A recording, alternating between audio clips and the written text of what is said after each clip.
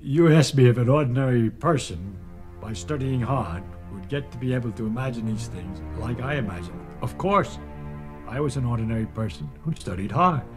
There's no miracle people. It just happens they got interested in this thing, and they learned all this stuff.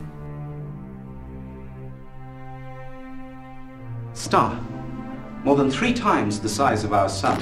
The gravitational forces of the entire mass overcoming the electromagnetic forces of individual atoms and so collapsing inwards. They're just people. There's no talent, a special miracle ability to understand quantum mechanics or a miracle ability to imagine electromagnetic fields. It comes without practice and reading and learning and study. So if you say you take an ordinary person who's willing to devote a great deal of time and study and work and thinking and mathematics and time, then he's become a scientist.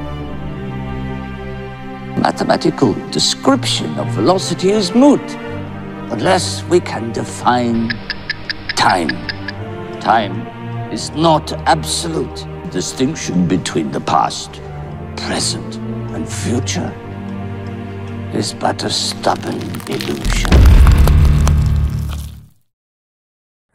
In other words, what is time?